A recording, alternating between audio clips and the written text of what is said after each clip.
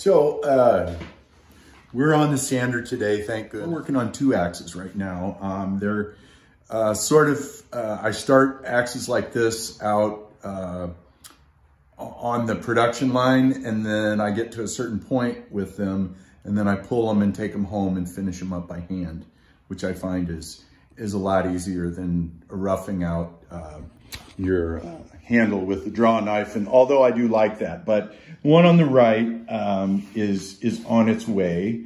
That's 36 grit. It's going to be a wedge cracker for Tazman. Kenny Fuller Tazman. Oh, I just dropped those. So we've got our center line laid out, and this is a exact copy of the bottom of the axe. So this is about ready. I'm leaving the palm swell to do by hand, and I'm going to hit this with probably some 80 and thin it down just a little bit more, and then the rest of it will be done on the vise at home. Here we have a 36-inch double that's going to be for Pulk. This one's going to Germany. And yes, Pilk, believe it or not, it's going down. Pilk has been patiently waiting. Thank you for being so patient. I appreciate it. Things are just uber crazy here.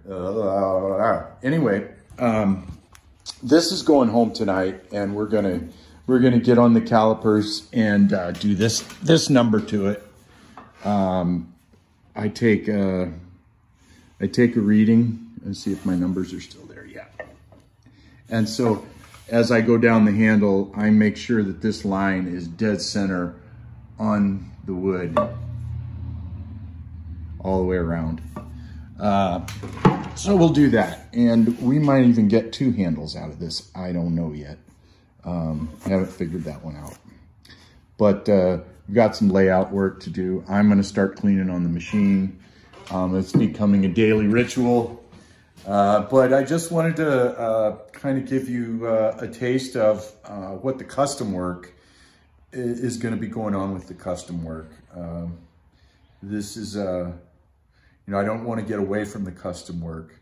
The big lathe is going to allow me to produce handles at a much more rapid pace. The lathe has a sanding attachment.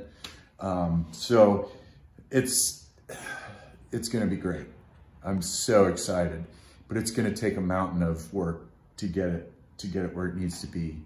And I've already started that, so that's going. But the bottom line is sandpaper and cutting tools on wood. And so it's really good to get to a point where I can see some axe handles coming out.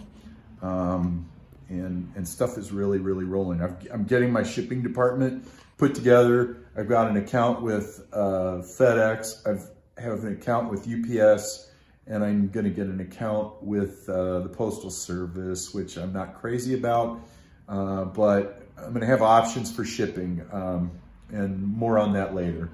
But yeah, hey everybody, we're almost at 230 subscribers. It's unbelievable. Oh, let me get this off. Thank you so much.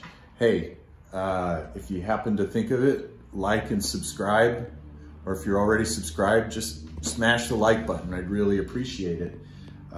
We're slowly putting things together. It's super exciting. Take care, everyone. I'll see you soon.